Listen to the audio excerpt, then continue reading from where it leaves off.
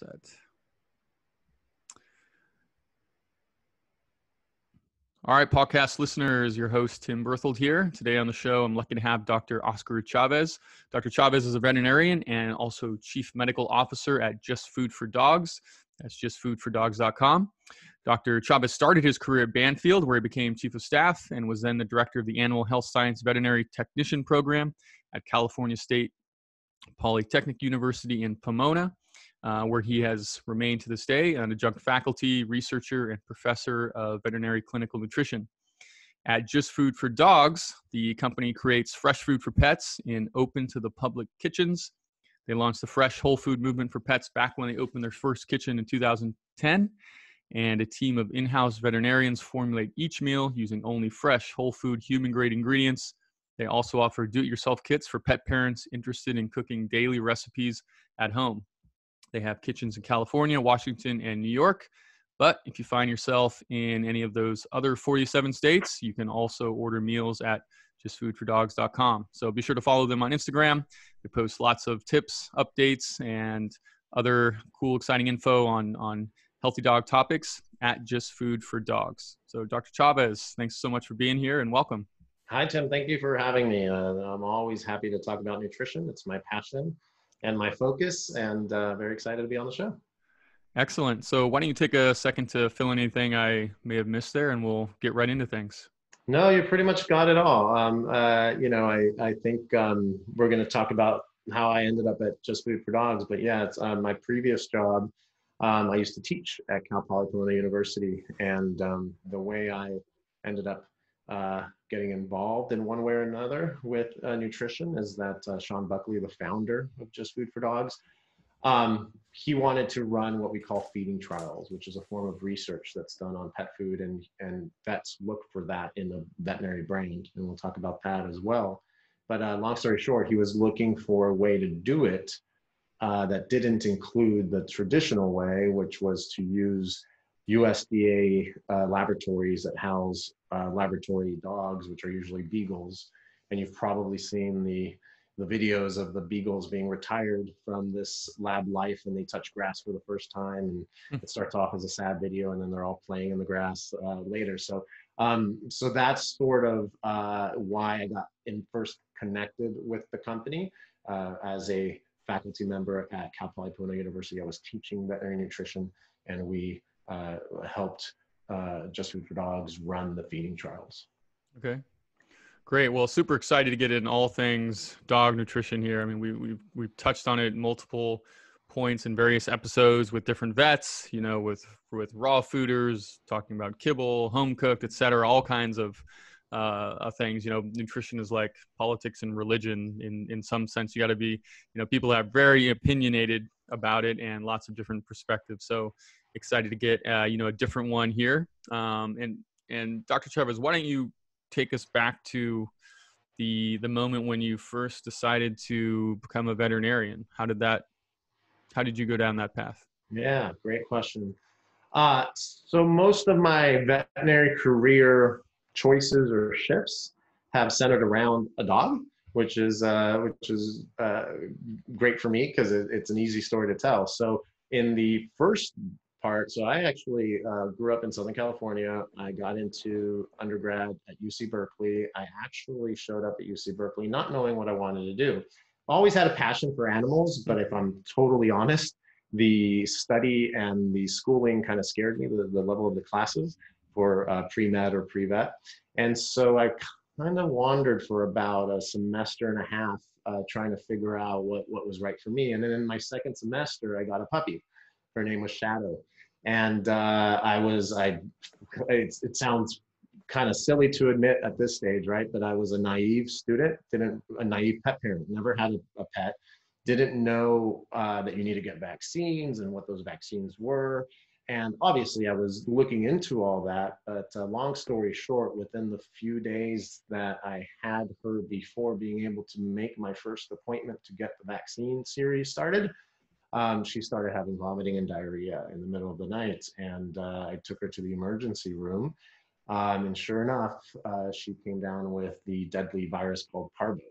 And this is known as the puppy killer, right? Because unvaccinated puppies will die 50% of the time if they come down with parvo. And I'm getting a crash course in all this as a freshman in college. And quite frankly, I didn't have the money to treat the parvovirus properly, which would entail 5 to 7 days hospitalization, intensive care, and I kept getting quotes for upward of $2,000. And now, in being a vet, knowing what it entails, it makes sense. But at the time, I was just like, what am I going to do? So I ended up taking her home from the ER. They put fluid under her skin, and the next morning, all I could do is just call vet hospital after vet hospital in my area until I finally found a vet. I kept explaining my situation. Finally found a vet. Her name was Beth Phillipson. I'll never forget. And she said, "Look, this is not the best treatment, and quite frankly, your pet might not survive, but it's better than doing nothing. So let me do this. Come on in. I will teach you how to give subcutaneous fluids under the skin. I will teach you how to give antibiotic injections," because she couldn't hold anything down. So we had to somehow nourish her during that time. It's not the same as IV fluids, and it's not the same as being hospitalized. But hey, it's better than nothing. It's going to cost a fraction of it because you're just going to pay for the supplies, and with a little luck, you might end up, being able to treat her. And so, long story short, after kind of recruiting I was in a frat at the time, so recruiting some frat brothers and sticking to the program, and 3 or 4 days later, she was holding food down. Then we can go to oral antibiotics, and within a week, I was changing or declaring my major because I was undeclared into pre-vet, and kind of that part is history there. Then later, what would happen is that so then I ended up going to vet school in the UK. I also got another dog. His name is Ray. And he's a golden retriever. And later, what would happen is the way that he performed on the food, once I finally got him on Just Food for Dogs, we had already done the feeding trials, and I was getting more familiar and comfortable with this way of feeding and these formulas. And he had kidney disease. And so I put him on the food later in his life. He was about 14 or 15. And he ended up living to be about 17, Wow. to be 17 actually. And so that sort of made me realize that this food there's something to nutrition, and that the food does play a role, and essentially eventually made me leave Cal Poly Pomona University, which was a tenured track faculty position. I was 1 year away from tenure, and people thought I was crazy, including my own mother, and join what essentially was at that time an early startup. We only had one location in Orange County, because I truly believed that my impact would be greater, if we can get this in the hands of more veterinarians. And so it was a gamble that would pay off later, because we've been successful at doing that. But really, it's been the impact of my pets and their influence on me during my life that have shaped my career. Now I have a golden retriever. His name is Bruce. He's 2.5 years old. He's an English cream golden, and he hasn't told me what to do next yet. So I'm still waiting for him to tell me, like, what am I supposed to do next? He's just enjoying his puppyhood and having a great life. So we'll see where he takes me. Nice. Wow. Well, very, very cool stories. I think that's one of the more interesting ones I've heard about someone's path to veterinary medicine. Usually you hear, someone from the age of 10 or 11, they're like, I want to be a veterinarian, and that's their entire focus.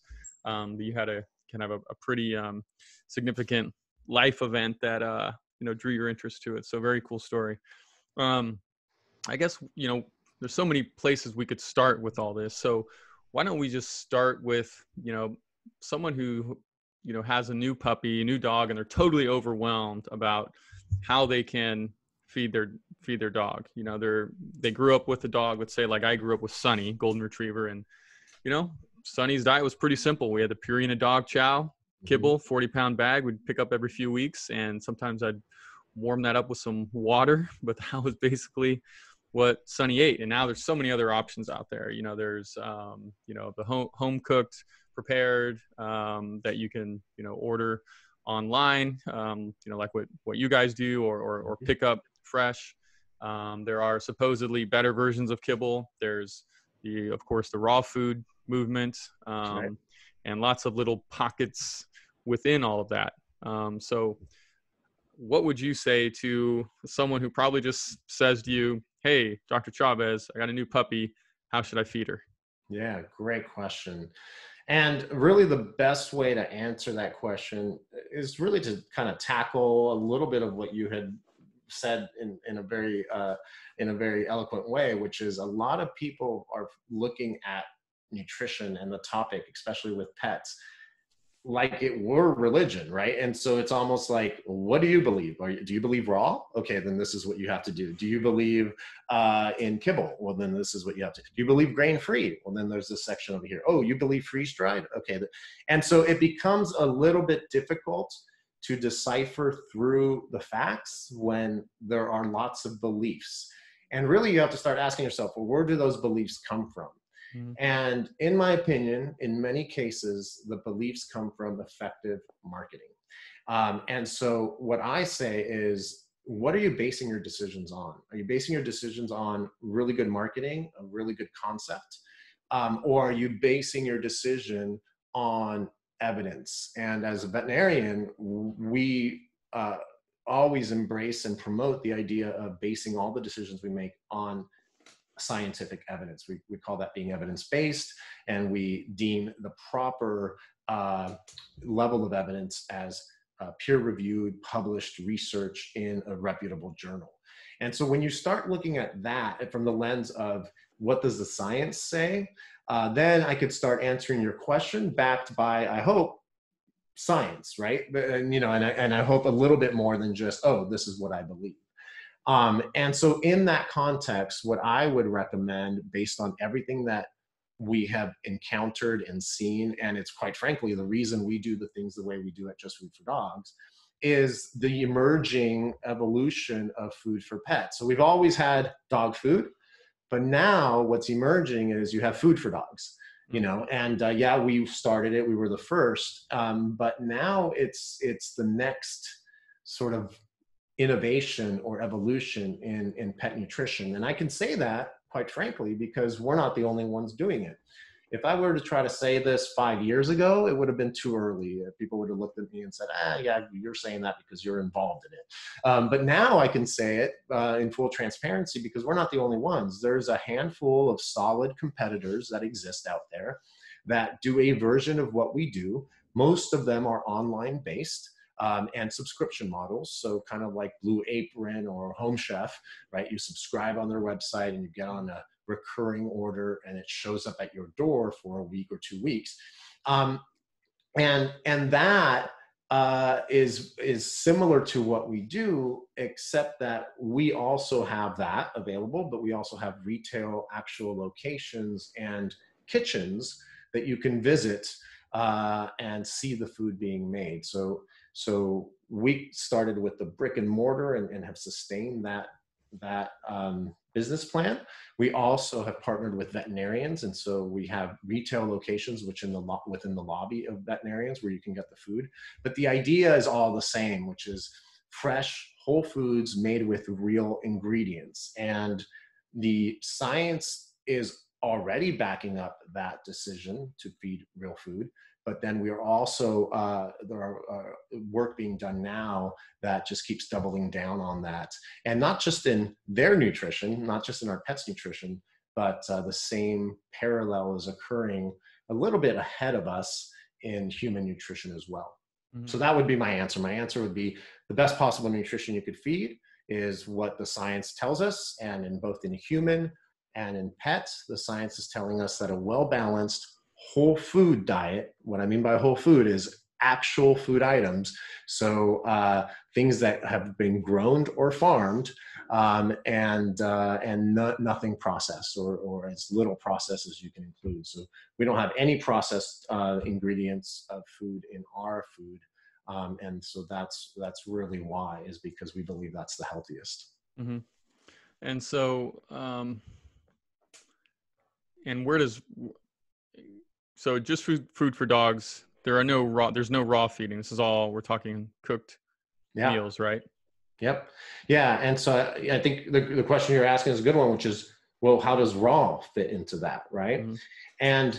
And we have nothing against raw in the sense that it is, in our opinion, whole food. So raw is the ingredients in their wholesome self, right? As minimally processed as you can imagine, because they're not even cooked. And by cooked, I mean cooked in temperatures that you and I use in our own kitchen, Mm-hmm. not in a factory or just right. So that, but they're still raw. The downside to raw really comes down to the substantiation and the marketing claim behind them, and in many cases the formulations. So a lot of the raw folks and the folks that feed raw, uh, I agree, are likely feeding a better diet than a processed kibble. And that probably leads on the short term to the transformational outcomes they observe. They tell their friends feed raw. And then what happens is you start getting, Mm-hmm. some validation there. So I believe in that raw movement. But the problem is that what has emerged alongside with the raw food has been the substantiation of this idea that your dog is a wolf, and that you have to feed them like a wolf, and that they have a nutrition that is more carnivorous than they actually do, and that they're genetically not. One of the things I hear consistently is dogs are 99.9% genetically identical to wolves, therefore we should feed them like wolves, right? Well, you and I are 99.9% identical to chimpanzees, and we cherish that 0.1% because it makes us human. Likewise, there is research to suggest, out of the journal Nature in 2014, that dogs share more similarities in their genetic makeup with respect to digesting food to us, particularly in their ability to digest carbohydrates, than they do with wolves. And wolves even have some coding in their genome for digesting carbohydrates. Dogs just happen to have more, and then humans have even the most. So it's just not scientifically, again, that evidence-based standard. It's not scientifically backed that we should be feeding dogs high protein, low carb diets. And unfortunately, what a lot of pet parents don't understand or don't realize is that you can meet a dog's protein nutritional needs pretty easily. You don't actually need all that much meat in order to do so.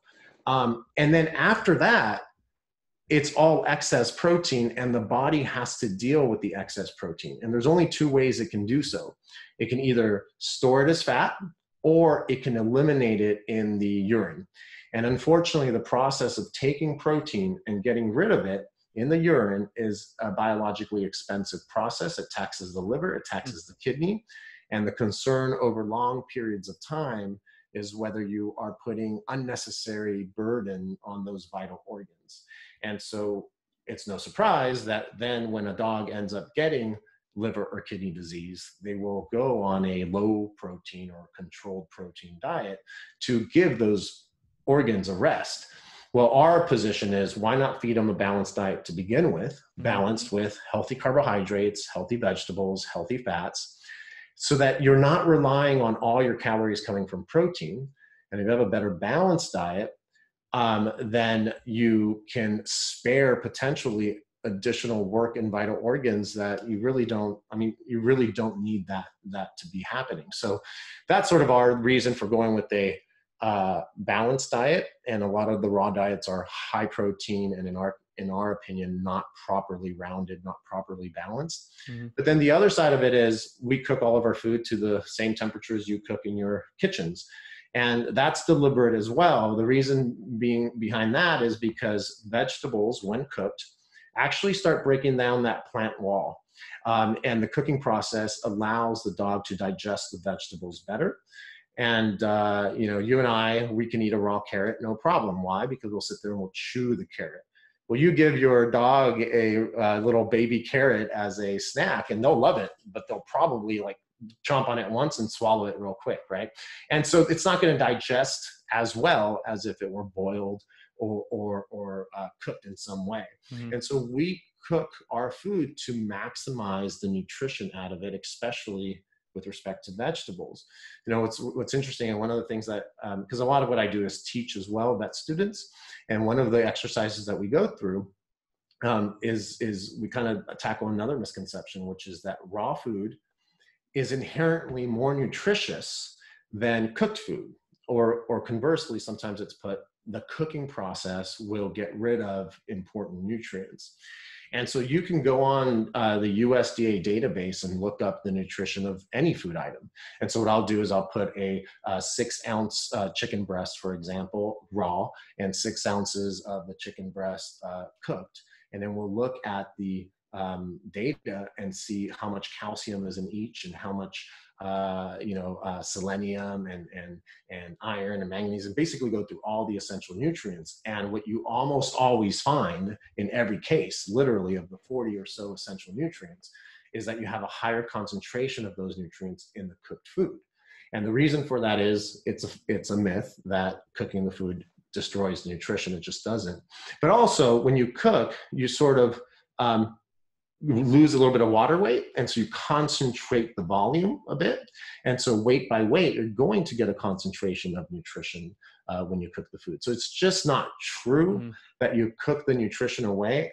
I think what those folks because there's always some truth behind a myth, right? I think what those folks are referring to is that there is the potential of stripping away nutrition when you overly process it or ultra process it, like can be found in kibble. So from a raw standpoint, I love the idea that it's not processed, it's not kibble, but just some of the, I don't know if you call them tenets or some of the sort of fundamentals of raw feeding aren't necessarily backed by science, and unfortunately not evidence-based. And so when it comes to these scientific studies you're referencing, how are they designed and constructed in terms of, I don't know what the right language to use is, whether it's an arm or what in the veterinary space, but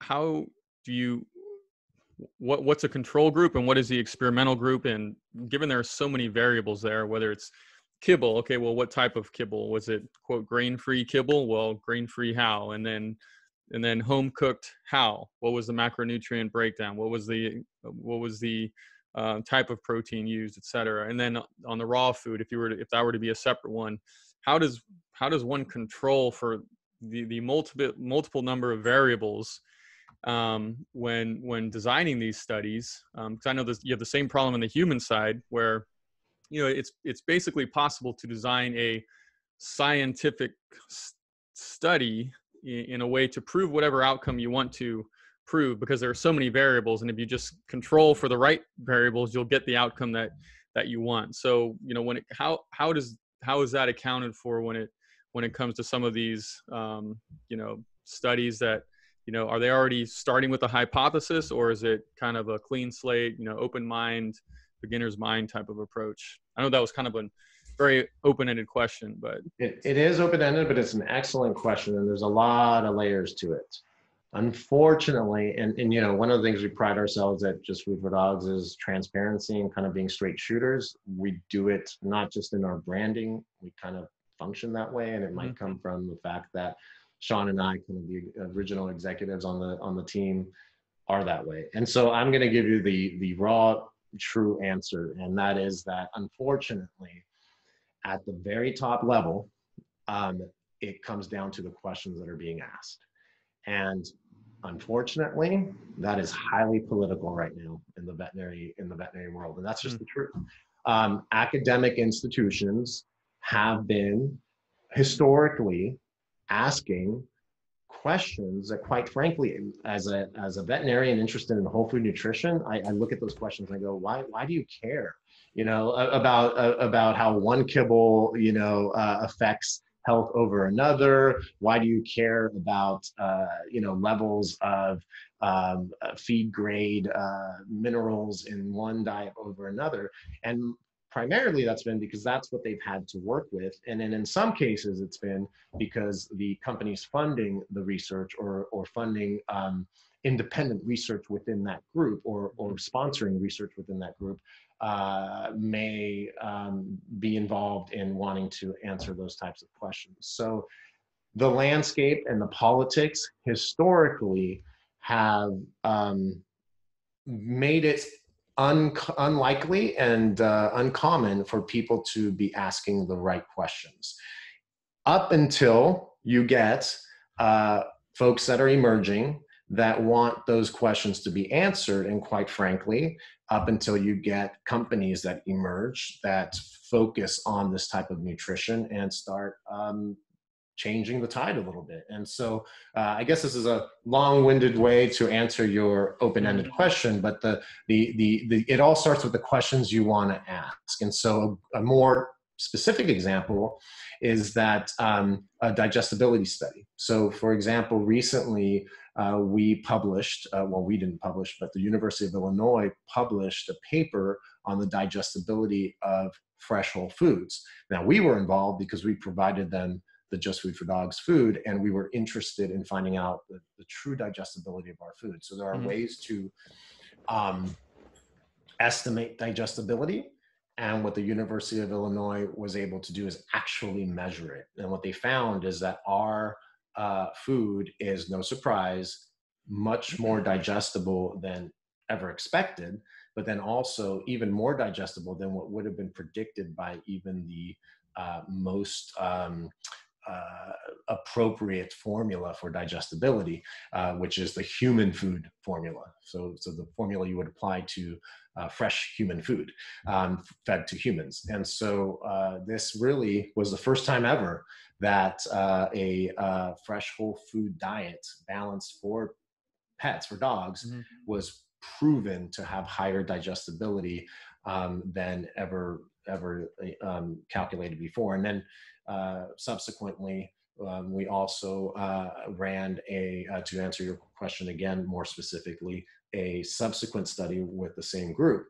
where we took the digestibility of our food on 2 of our recipes, so the beef and the chicken, for example, and we stacked it up against the digestibility of a popular kibble, a top-selling kibble, and the digestibility of a top-selling minimally processed food. So it's still a feed-grade food, but it's minimally processed, not necessarily fresh frozen, but not kibble either, or not freeze-dried either. So it's more kind of like when you see the food that comes in those logs, it's more like that. And what we found is that our food, being the least processed, just cooked, is more digestible than both of those. Again, they use the number of dogs needed to achieve statistical significance, and they do the analysis with math, and they find out, wow, this is more digestible. They also found, no surprise, that our food leads to lower fecal volume, so smaller poops, and by a significant amount with the kibble, no surprise, and then also still by a significant amount with what's supposed to be more minimally processed food.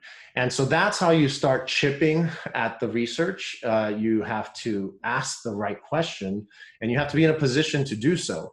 And the good news is that veterinarians and academic groups that are focused on nutrition are now starting to emerge. It's a double fold, right? So now they're starting to emerge, knowing that these concepts like us exist, and they want to know, and they want to ask those questions because they're curious, because that's who we are as academics and scientists. We're curious, so they want to ask those questions.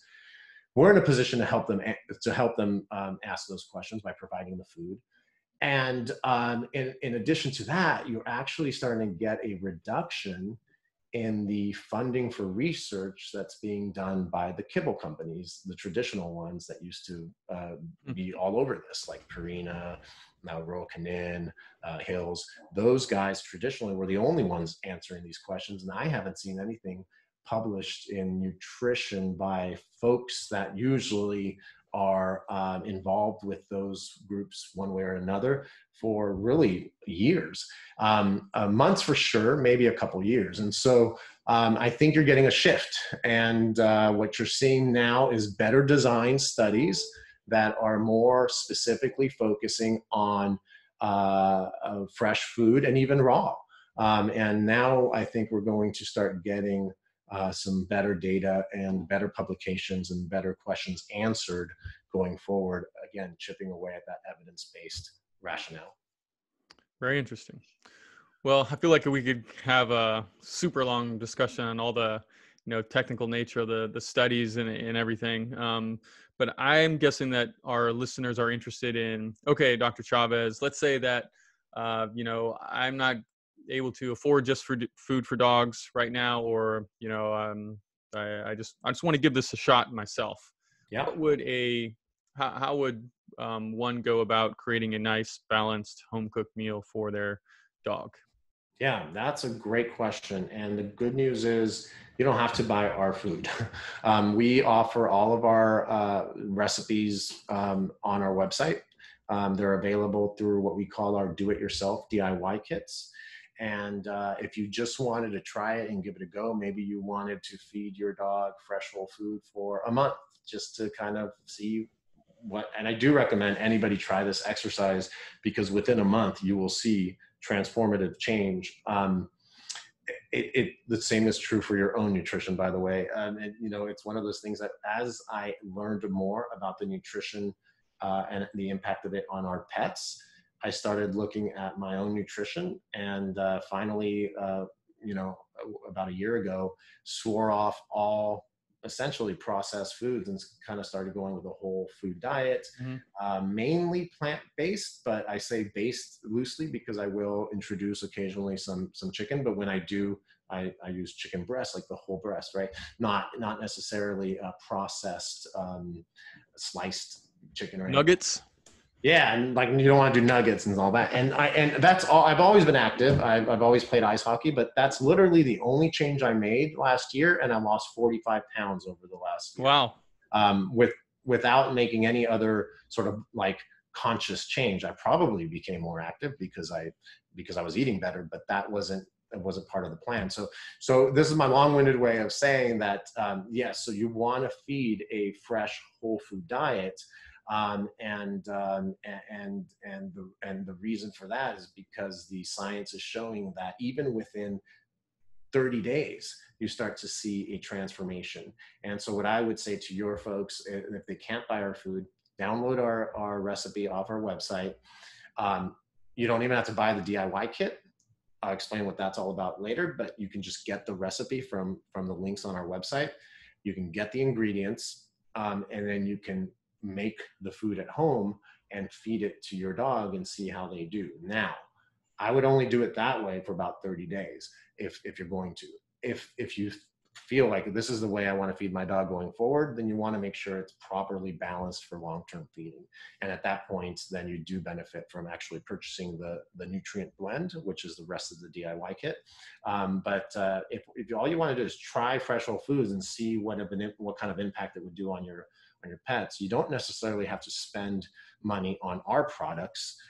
You will have to buy the ingredients, but depending on where you purchase, if you go to Costco, etc., you could probably do that for relatively inexpensive, and the recipes are pretty easy.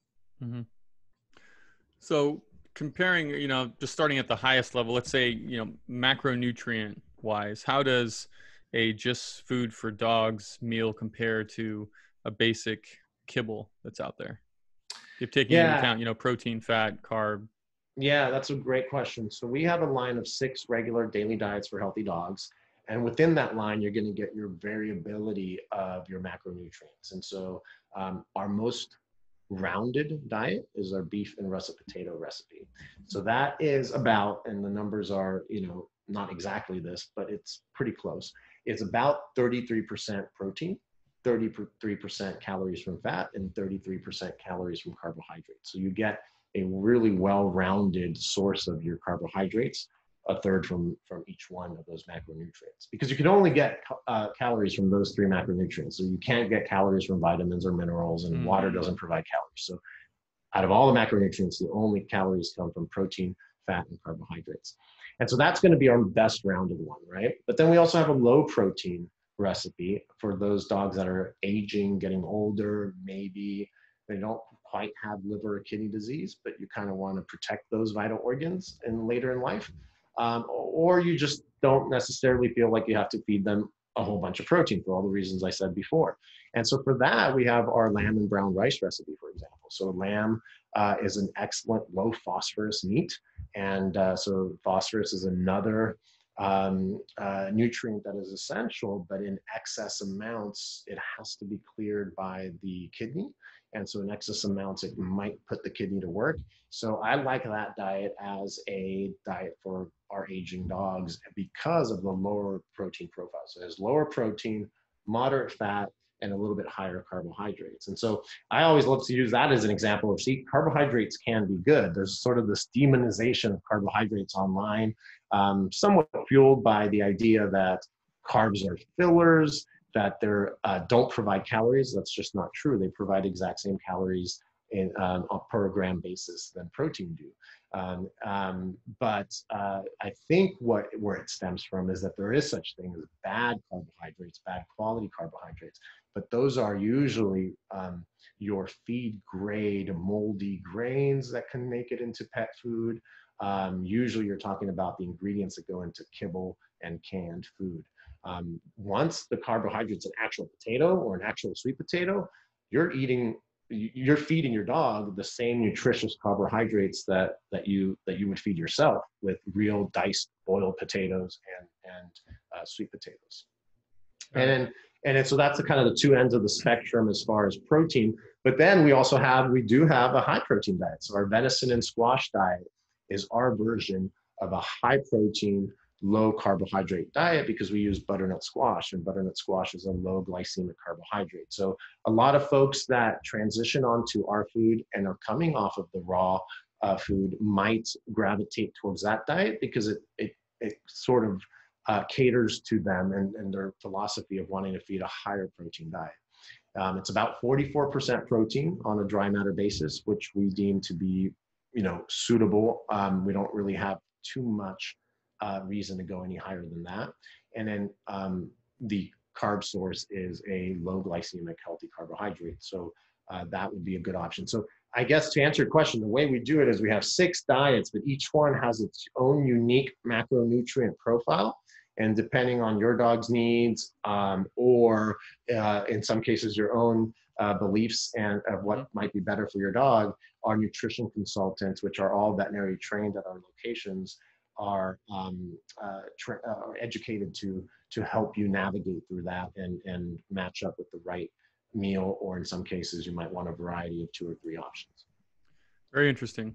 When it comes to the type of protein selected, you've got beef, cod, chicken, turkey, venison, lamb, etc. We've had a number of holistic veterinarians on the show, and they always talk about the warmth level or the temperature of foods as it's kind of rooted in traditional Chinese medicine. So you have beef, for example, being a relatively neutral meat, whereas venison is a very warming or hot meat. Chicken can tend to be hot, and so they might suggest that, okay, if you have a dog who's really achy and has some inflamed joints or some itchy skin, that it may be better to have them on a warm or on a neutral or cooling meat, for example. Yeah. What's your thought on that, and to what extent is there any scientific or studies that maybe suggest that there might be some truth to that? All right, you're trying to get me in trouble with my holistic colleagues, aren't you? No, again, I promised to answer honestly, so I'm going to have to. But so yeah, I'm very well aware, and I have colleagues that are into holistic and Eastern philosophy, and you're right. It takes into account teachings that have been around for hundreds of years. About the cooling and warming inflammatory natures of meats, and there is a philosophy behind it. But when you then apply the standard of evidence-based scientific literature, that's where that concept starts to fail. I'm not saying I can't say that there's nothing to it, because I don't know that to be true. It just wouldn't meet our evidence-based standard in the traditional sense. Having said that, it's around for a reason, and there's a lot of folks that abide by that for their own nutrition and find success. And so and I'm not going to ignore the power of tradition and anecdotal, hundreds of years of anecdotal evidence. And so I think I'm supportive, because what happens in either situation is the pet parent is taking the dog and taking him off kibble and putting him on real food, which is good. And that's always going to jump. But our recipes, our 6 daily diets, are not necessarily based on the Eastern philosophy. Having said that, we're in Southern California, we're in New York, we have holistic partners as veterinarians and customers. And so we also have 14 vets on staff. So one of our vets actually went to the veterinary school where they taught a certificate program in Eastern medicine. And we do custom diets for folks that want that philosophy incorporated into their pet's food on a monthly basis. And so we can cater to that. It's just not the front line mainstream product that we offer. But we are aware of it, and we do cater to it. Yeah. So it sounds like it's the kind of thing where there isn't enough evidence out there to support, you guys making any sort of, massive changes, or for you to even say, yes, like there's truth to this, simply because the evidence doesn't exist. But it sounds like it's the whole, philosophy, or the whole maxim of absence of evidence is not evidence of absence. Right. That's and so, true. There certainly, if there were, it sounds like if there were enough, if there was enough critical mass to actually do studies and construct them in a valid way that did meet your scientific criteria, you would say, yes, this seems valid and under these, experimental conditions, et cetera. But right now there isn't anything to refute it, but there isn't anything really to strongly support it at the same time. It's kind of what I hear you saying. Yeah, I'm not saying there's no evidence, because I'm sure the holistic folks and the Eastern medicine folks will say, oh, we got, tons of tradition and that. So I'm just saying there's no evidence by the standard of scientific peer-reviewed research that we're comfortable with. Having said that, we do make those diets, and we will work with a pet parent and a veterinarian that wants to make those diets through our custom formulation service. But yes, the answer to your question is right. We're always looking to answer new questions. And if some research group somewhere in the world says, you know what, it is true that, for example, one that we get a lot is that our lamb, renal diets, our kidney diets are lamb-based. And lamb is a hot meat, and that if you have kidney disease, you want a cooling meat. If something came out that would support that was peer-reviewed and robust and compelling, we would likely make that consideration into that formulation and have to reformulate. But safe of that, we'll make them a custom diet for those folks, but we're not going to change something that is already working for a lot of folks. Right. Yeah. Well, what I really like and respect about your guys' approach is you have very specific criteria around which you determine this meets our criteria for scientific credibility, because certainly there are other folks who would have a completely different standard of, quote, scientific credibility.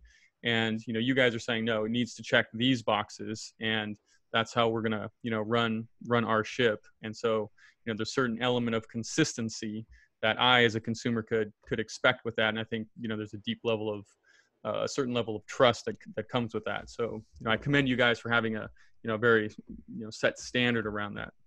Yeah, and if you think about the dynamic that you started with, which is that there's all these, that nutrition's like religion, and there's all these beliefs, that we believe keeps us grounded, because otherwise what we would be doing is the equivalent of checking the air, right? And seeing where things are going, and then going that direction. And we don't do that. There are pet food companies out there that do. They say, oh, when the whole DCM thing came, okay, put taurine in the food, and everyone put taurine in the food. Oh, everyone wants grain-free. Okay, come out with only grain-free diets. Some of our competitors did the mistake of just coming out with grain-free diets, and then DCM, rocked them, and they were like, oh my gosh, what do I do now? Well, we've always had grain and grain-free diets, so it wasn't as impactful for us. And again, it keeps you grounded. So yeah, I agree with all that. Got it. Are you good for another 5 minutes? Yeah. Okay. Absolutely. So we kind of talked on this a little bit before around the, what it is about what it is that we are learning potentially about the processing of foods and why that might be detrimental both to a dog's health as well as a human side, and kind of gets down to the cellular or molecular level there. Can you just give an overview about that? Yeah, absolutely. So I have to back up and just kind of tell the story that right now we are in California, Seattle, New York. We ship nationwide. We are getting ready to open kitchens in Texas as well.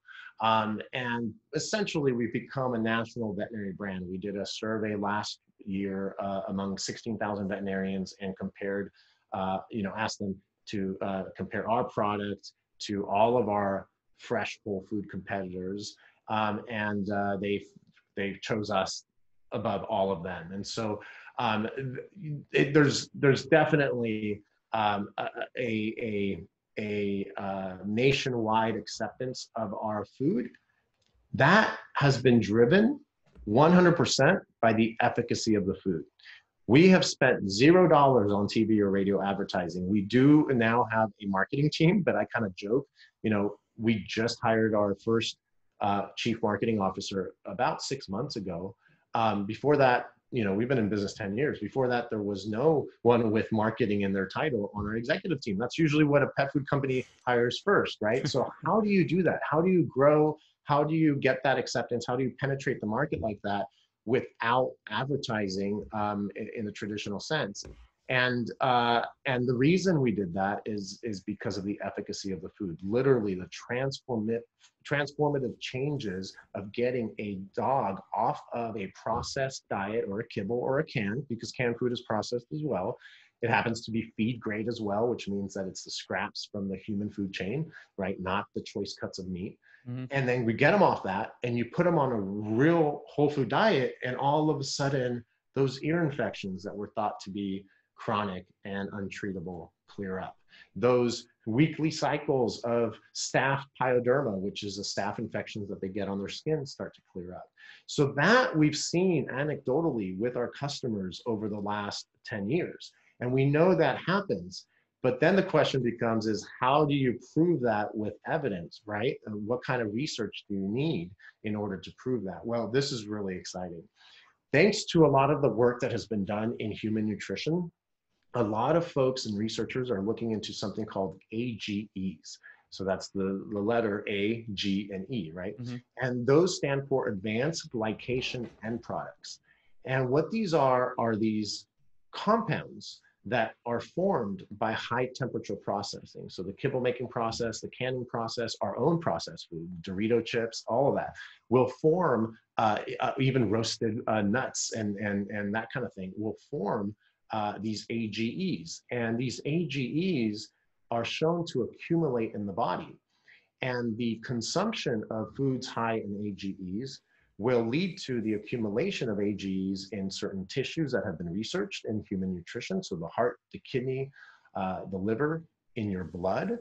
And that will lead to chronic disease. So heart disease, kidney disease, and then in the blood, diabetes. And so the most famous AGE that people will probably recognize, but didn't realize it was an AGE, is hemoglobin A1C. And what do we do to make sure we don't have diabetes? We get our hemoglobin A1C checked. And if it's under a certain amount, all right, great, you're not diabetic. But if you go up and accumulate too much, then, but no one's ever backed up and gone, well, where's it coming from? And what the researchers in human nutrition are figuring out is that it's coming from processed foods. Mm-hmm. And what they're able to do now is reverse type 2 diabetes in almost every case with a strict adherence in diet to whole foods. And so it was this kind of like realization and emergence of science about a year ago that made me realize, holy crap, I have to stop eating processed foods, because I can see that this is where the science is going. And we believe that is going to end up being the answer to the efficacy of our food, that essentially the AGE levels of fresh whole food are much lower, because you don't have that high temperature processing, are much lower than what accumulates in kibble and in canned food. And by getting them off the canned and kibble food, you start reducing the amount of AGEs that are being consumed, and hopefully essentially start to clear them. And that's what's reversing chronic disease. Now there's, I think, a book, I haven't read it yet, but I keep hearing about it, called How Not to Die. And it's all about eating just fresh whole foods and plant-based and all of that. And there's a documentary on Netflix everyone talks about. And really, we think the science behind that might end up being this concept of AGEs. And it's really, really interesting. And we can't wait till those questions get answered in veterinary nutrition. Interesting. So it sounds like, we've always had the suspicion that processed foods weren't good, but maybe we didn't have the what's the word?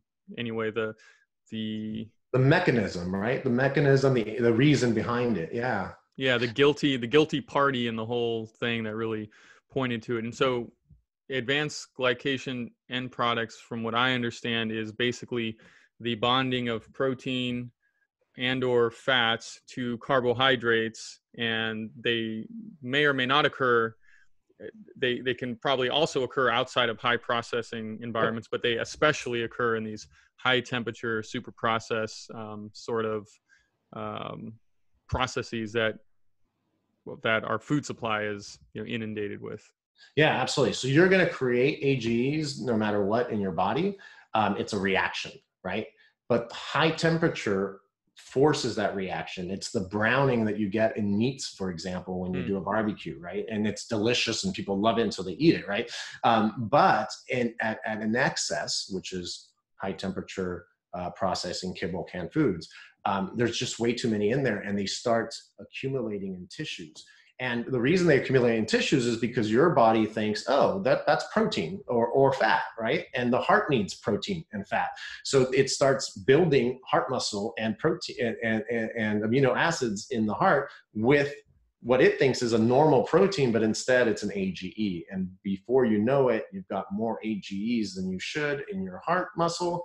And then that leads to heart disease. And so, yeah, it's almost a foreign invader. You make them yourself and you have them in your body, but it's almost by consuming and overloading your body with these foreign substances, they start accumulating in your vital organs and potentially leading to disease. And you're right. We've known for a while now the correlation between processed foods and health and bad health has been sort of documented in study after study, but it's only really been in the last 5 to 10 years that the culprit is being zeroed in on. And that culprit seems to be these AGEs.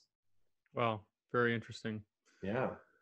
All right, doctor, I think we've covered a lot of ground here. So I learned a lot. I'm sure our listeners did as well. And very excited to know that you guys are out there. I'm up in Northern California, but you guys are down in Orange County. And of course, people can order online and get stuff delivered around the country. So justfoodfordogs.com. Dr. Chavez, anything else you'd like to share with our listeners before we sign off?